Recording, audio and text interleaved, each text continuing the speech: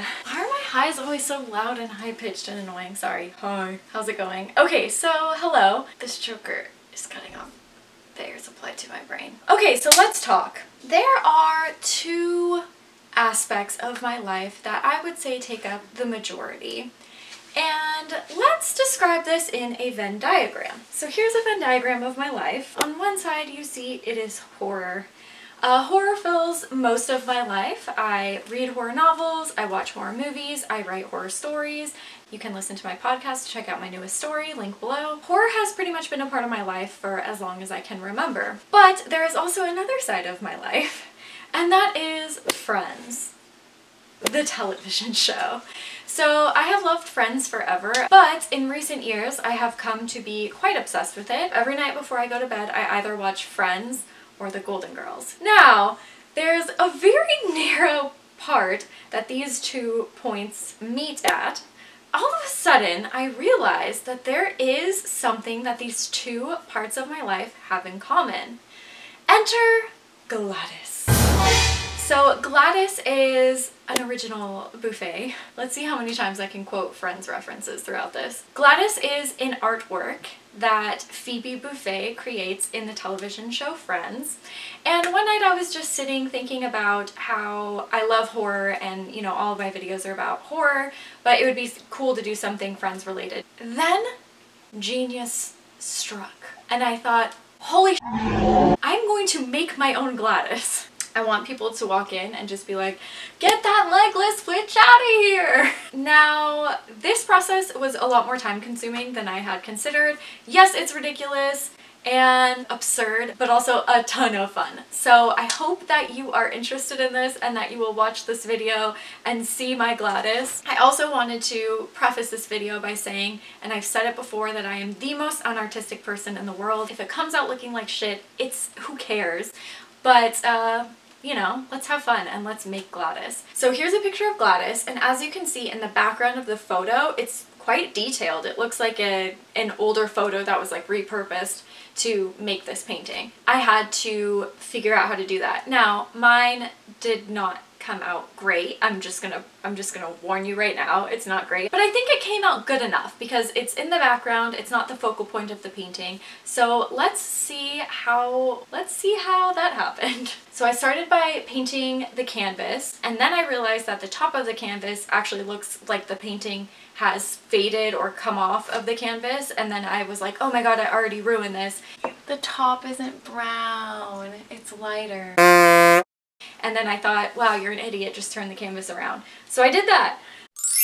Oh, and I was also watching a scary video on YouTube, so that's why I was making that face. I painted it all one color, all a lighter brown color. By the way, I filmed this in the morning, at night, all times of the day, so the colors are probably a little off and weird, but that's why. I left some room on the top, and then I took the brown and mixed it with white and made a really pale color at the top to show that like where the paint's missing. I also took some dark brown to make like paint the windows in. There's a door in the background, there's a staircase, there's the floors, the tiles of the floors, there are curtains, oh, and a chandelier. So the curtains didn't turn out exactly as I had hoped, but whatever. And after looking at my masterpiece, I realized, wow, this really sucks. Then I just added some plants. After that, I highlighted some areas, and then, like I said, there were some pastel-y kind of greens and blues and stuff, so I just took that and threw it wherever. This is the finished product up to this point. As you can see, I'm very sure about it. But after I did that, oh, I also bought a head. The head I had to cut, obviously, to make it flat to lay against the painting, which was a whole hell lot harder than I thought it would be. And it took me probably 20 minutes to cut this head in half. Not a phrase I'm used to saying. Finally, I got the head broken up into 2 pieces and I could start the painting process.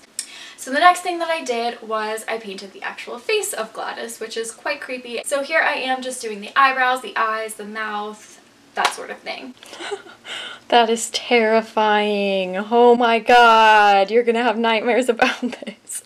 I'm so sorry. Next up, we have a square piece of styrofoam that I just kind of cut into a little bit and made a shoulder out of. By the way, in Walmart they have a teeny tiny easel and a teeny tiny canvas, and I thought, oh my god, I need to make miniature Gladys. Anyways, so I had trouble finding hair and I was gonna try to find a wig somewhere, but then I called my brother and I was like, hey, do you have any hair? And he's like, yeah, I have a whole bag of hair.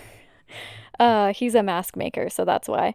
So I got some hair from him and I kind of just hot glued it wherever I pleased. There was no order.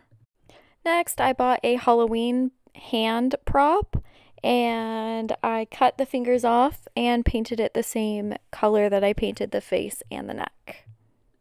Next up, we wrapped it in fabric.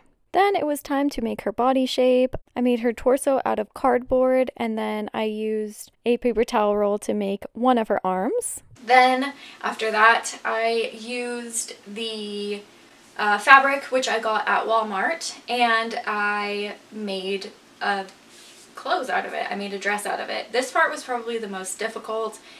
And then I glued on her arm. Dang it, has my fly been open this whole time?